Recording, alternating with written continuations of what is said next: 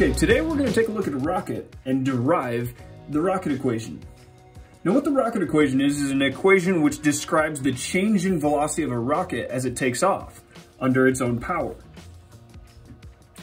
Now the issue with the rocket is that as it takes off, it's constantly pushing fuel out the back end of the rocket to propel itself upward. And the issue that comes with that is that as the rocket moves upward, or really as time goes on, the rocket is getting lighter. So what we're going to do today is take a look at the change in velocity of a rocket as a function of its mass and the velocity at which the fuel is coming out of the back end of the rocket. So what we have is an initial mass of this rocket, and we'll show that with mi. And then we have the velocity at which fuel or propellant is coming out of the back end of the rocket, and we're going to call that v escape, VESC. And so what I want to do is go through and work out the final velocity of this rocket, or really the change in velocity of the rocket, as a function of the change in mass of this rocket. So this is going to start with some mass m initial, and that is going to steadily decrease to some final mass, we'll call it m final. And the whole goal here is we're trying to solve for the change in velocity of the rocket. Now there's several ways to solve this problem using different types of physics. What I'm going to go through and do today is solve this problem using impulse. Now in order to understand how I'm going to solve this, it's critical that you understand thrust and how thrust is derived. So if you haven't seen my video on thrust, click up here and take a look at that video first. So first I want to look at the impulse on the rocket itself.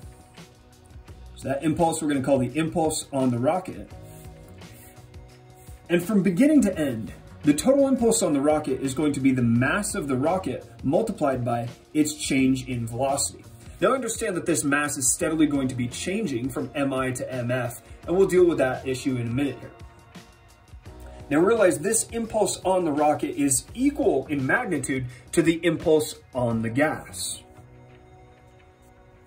Now the impulse on the gas is going to be equal to the velocity at which the gas leaves the back end of the rocket multiplied by the mass which is burned, or the fuel which is burned. And so in an instant, we're going to say this is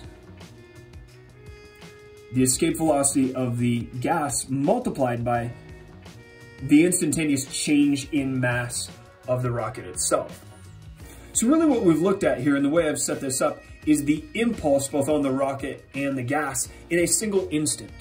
And the reason I want to look at a single instant is because at any point in time, between the beginning of this problem and the end of the problem, at that instant, there's some particular mass. And in that instant, the rocket's going to go through a change in velocity as a result of the fuel being pushed out of the back end of the rocket. And the fuel which is pushed out of the back end of that rocket is, in that instant, going to be some minuscule amount. We're going to call it dm. And what's important to recognize in this problem and in solving this problem is that these two impulses are equal in magnitude to one another. And so we're simply going to set these two terms equal to one another. Now I do want to point out here, we have the mass times the change in velocity equal to the velocity of the gas times the spent fuel, or the mass of the spent fuel. And realize these two velocities are completely different. This is a constant value. The velocity with which the gas is going to exit the rocket relative to the rocket is going to be held at a constant value. The change in velocity of the rocket, well, that's the actual change in the velocity of the rocket, which is different from this v. So be careful there. In a similar fashion, the mass of the rocket is not the same as the mass of fuel which is spent in an instant. And in fact, we could go so far as to say these are related to one another. If this rocket starts out with a certain mass and then pushes some mass out the back end of the rocket, the change in mass of the rocket is equal to the fuel which has been spent. So we could say dm, the spent fuel, is equal in magnitude to the change in mass of the rocket. But it has the opposite sign. So I'm going to make this negative to show that as fuel is spent out the back end of the rocket is in fact getting lighter. That's all this negative means. So substituting this in here, going to put the negative right there because it feels icky to put it over here. And what we're going to do now is rearrange this to set up a differential equation. So realize what this equation is telling us is what is happening in an instant. In a single instant, based on the mass of the rocket and the escape velocity of the fuel, there's going to be a change in velocity, and that is related to the change in mass of the rocket.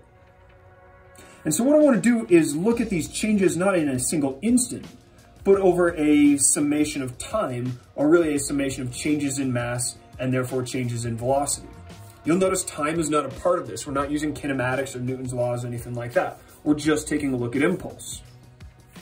Now to set this up so that we can look at all of our changes in velocity and all of our changes in mass, we need to set up a differential equation. So to set up a differential equation, we're going to separate out our variables. So I've pulled the mass over here so that it can sit next to this dm, because we're going to wind up integrating our masses. We're also going to wind up integrating our velocities, and I've chosen to leave this velocity over here because I don't want you to accidentally think that this velocity is related to this change in velocity of the rocket.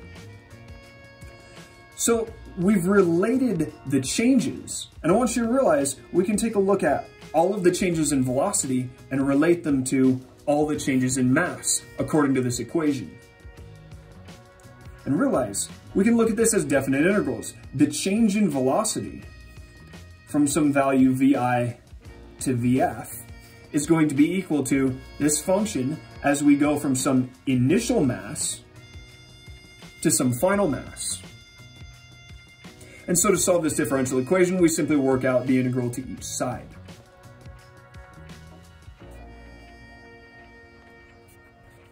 I'll clean this up a little bit.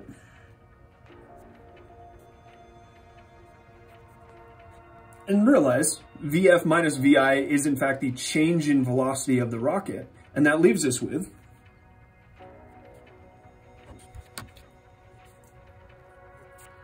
this function here, which is typically known as the classical rocket equation or the ideal rocket equation. And all this does is relates the change in mass of the rocket as it moves upward to the change in velocity of the rocket. Now what this leaves out is external forces such as gravity and air resistance. But what this does, which is quite important, is this accounts for the change in mass of the rocket as it takes off upwards. So this is the rocket equation, and that's all for now.